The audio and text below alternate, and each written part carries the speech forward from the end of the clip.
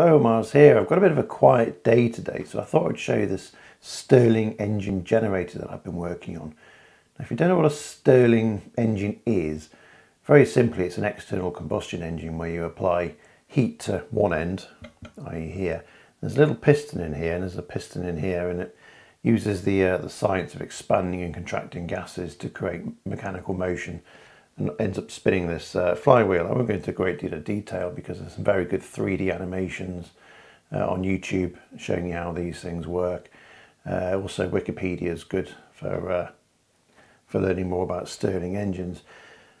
But the reason why I wanted to build this is because I haven't seen a Stirling engine since high school. I remember they had one there, and I remember being shown how it worked. And I've seen them come up a lot in like YouTube feeds recently with people setting these things up and claiming, they can power their entire village off them and it's the ultimate free electricity and things like that. And that, to be honest, I think that's all a bit outlandish because I don't think they really do make an awful lot of power. They're not particularly strong engines. But I felt compelled to just have a look about on eBay to see if I could find a second-hand one that I could convert into a means of generating power and see what sort of energy you really can get out of one of these things.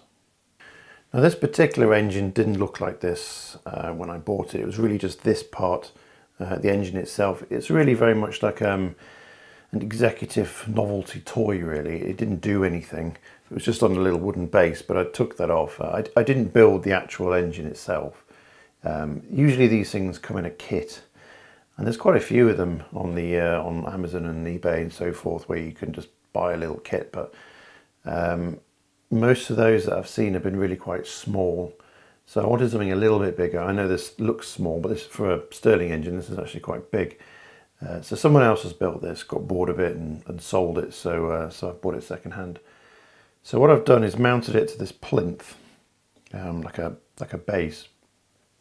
And you can see all the way around this flywheel, I've placed magnets, and these are actually super glued on, but they're in opposite poles, so you've got north, south, north, south, north, south, all the way around. The Stirling engine actually came with this little meths burner with a wick, but I decided not to use that because it was, well, for a start I haven't got any methylated spirit, and secondly, they don't produce an awful lot of heat. I wanted a bit more power out of this thing, so I've put in this little Bunsen burner here. So it runs on a camping gas cartridge, and you've got a controllable jet here to apply heat to the end of the Stirling engine. With heat applied there, the flywheel will spin and it'll build up speed as long as you don't push it too hard and break it. But the idea is that these magnets will pass over this coil.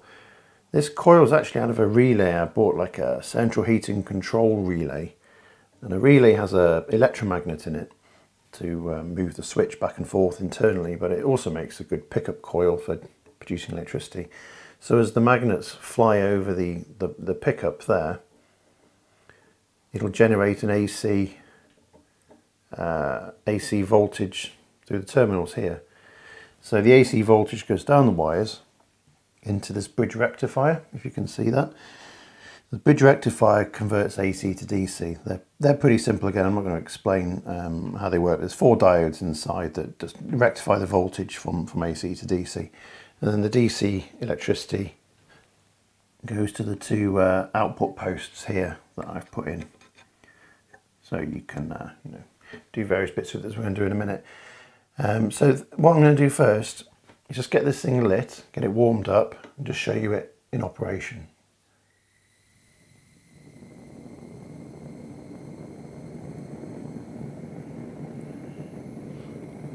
Yeah, just turn that heat down a little bit, otherwise it's going to go mad.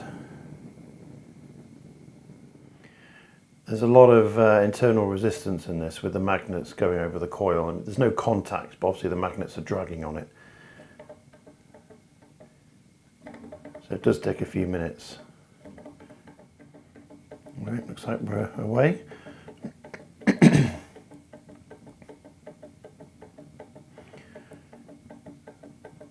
Now, it's not going very fast yet, so what I'm going to do is leave it for So about 5 minutes, and then you'll find it's moving a lot more enthusiastically.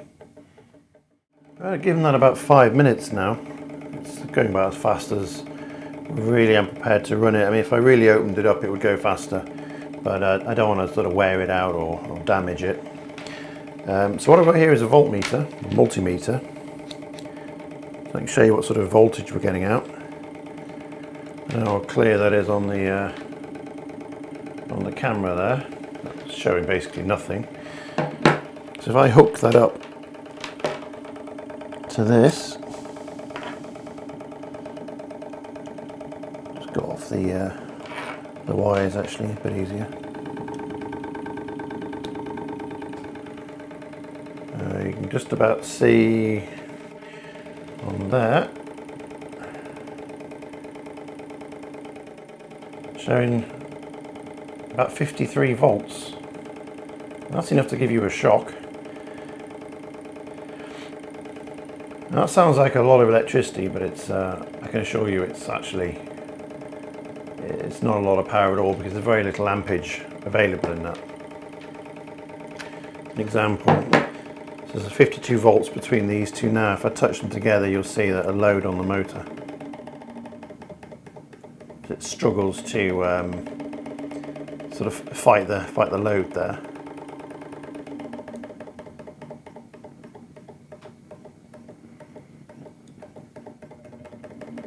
The fact that it slows to almost stall is a good indicator that actually this little coil here really is extracting all the power out of this thing that it's got.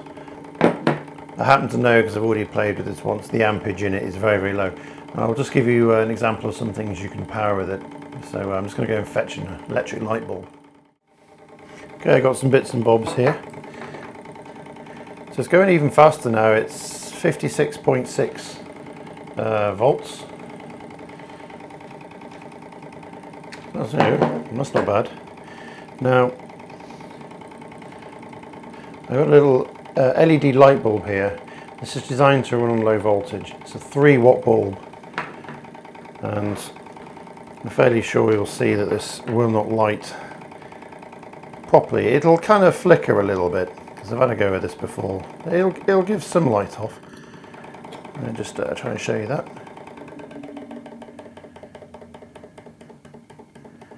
So it's kind of lighting, but not nearly as bright as it should be. And the engine's under high load there, so it's certainly not producing 3 watts of energy. So I'll just take it off again. Now if we try it with tiny little LED here, and this is like, I think it's a 1/2 watt LED. I'd expect it to light this without too much trouble.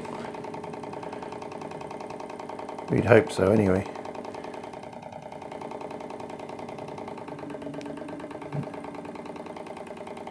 Yeah, it's a bit fiddly. Oh, it's a flashing LED actually. Forgot about that. That's fine. Yeah, I mean, it's lighting that okay. I think it's 1/2 watt, that LED, so it's not a lot. And the engine's under high load powering this LED. You can see it's slowed right down. So it's delivering 1/2 watt.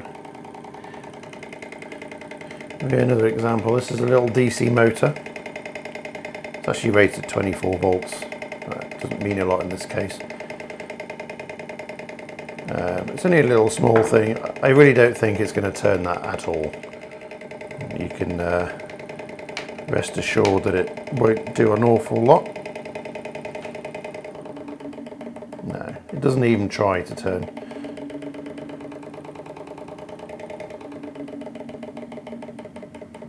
And nothing there at all.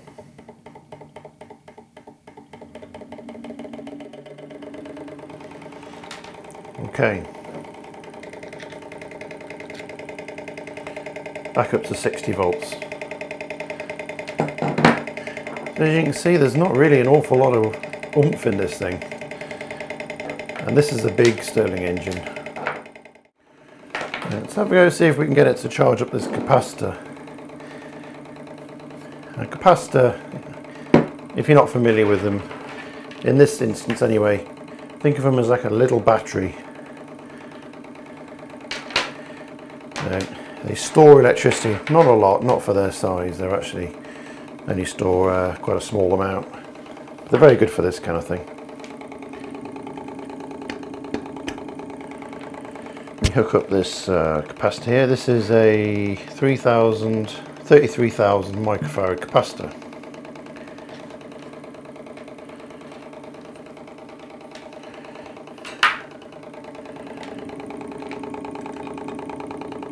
What I'd like to do actually is show you the voltage. This will, you're going to be able to see the battery charging, sorry, the capacitor. Hook this up, see it grinding to a halt.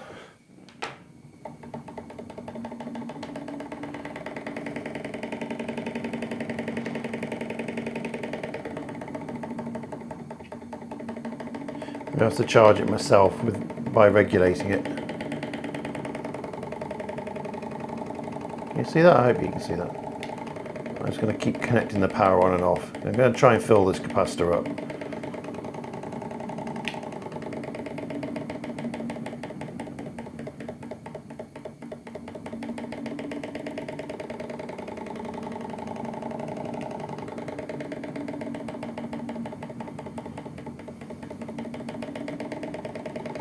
I don't want it to stall, you see.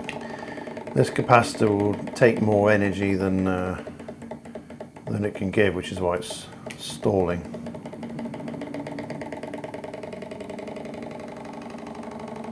So I'm just kind of regulating it, not letting it stall. We might find it will just go now. What voltage are we on? 5 volts. Okay, it's self-sustaining now. The capacitor voltage is rising. I don't know how well you can see it, but that voltage will be going up and up all the time. So 5.8, 5.9, 6.0, 6.1. So we're going to leave this charging now. This capacitor shouldn't go above 40 volts according to the label, so it's probably going to take it 5 minutes or so. The Stirling engine is going to keep putting power into the capacitor, raising the voltage of the capacitor up till we get it up to about 40 volts.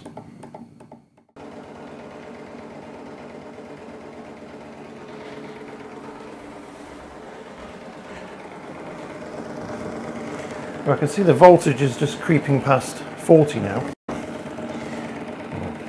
42 actually. I'll just turn this off. Let's slow down. We'll just unplug it. It's not charging the capacitor anymore.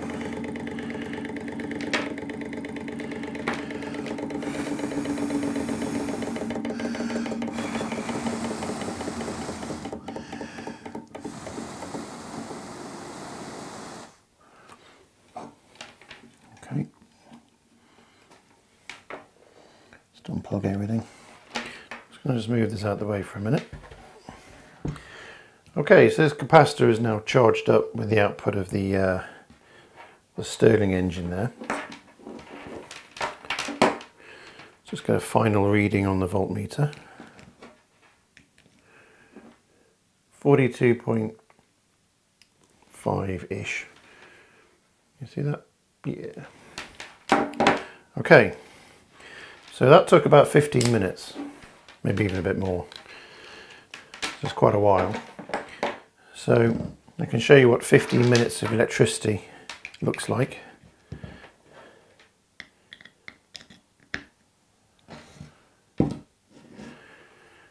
Use this light bulb here. I'm going to use the holder, but I don't think I can. Right. So this light bulb will now light at full brightness and stay bright until that capacitor is empty.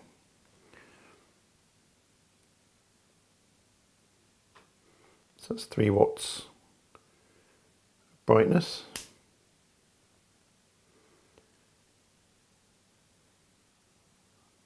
And that's it.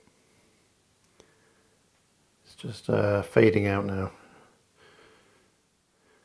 That's it, there's the whole capacitor empty. So about 15 minutes of this turning gives you enough brightness to light that for whatever that was, 10 seconds or something.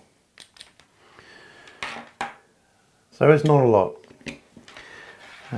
Now, could be people have managed to get an awful lot more efficiency out of one of these things than I've managed to. But certainly, as far as my experiment goes, it really isn't a particularly good way to make electricity. It's certainly not very efficient. I don't know what kind of wattage power comes out of this Bunsen burner. It's probably more like about 200 watts of heat there. And in exchange for that, you're getting what's probably about half a watt or probably even less from the generator. So it's not a lot. There is a lot of friction in this from the magnets, but then I don't really see any way around that. There's not really much friction in the motor itself. Before I glued the magnets on, this did spin pretty easily. That's probably why I don't see these things scaled up into large scale generators. I can't really think of a way that you could really use this to generate power in an efficient way. But anyway, it's been an interesting experiment. Personally, I wouldn't bother trying to build one of these to power your house anytime soon. Do please like and subscribe, and leave any comments that you fancy in the space below. And I'll see you again in another video soon. Thanks. Bye-bye.